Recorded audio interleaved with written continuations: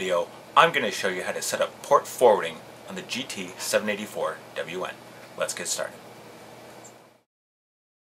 On a computer connected to the router, enter the displayed URL in the address bar of a web browser. The home screen appears. From the row of icons at the top of the screen, click on Advanced Setup. The Advanced Setup screen appears. From the menu on the left, click on Port Forwarding.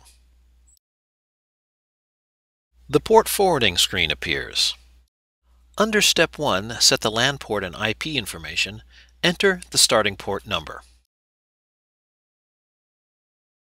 Next, enter the ending port number. From the Protocol List menu, click on the down arrow and then select a protocol. Next, enter the LAN IP address.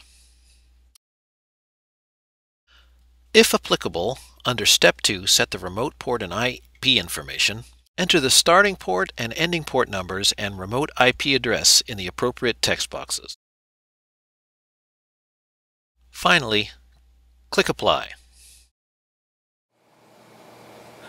That's it. You can test the forwarded port by accessing it from a separate location, such as a different computer or from a friend's house. For more helpful information, go to www.actiontec.com/howto.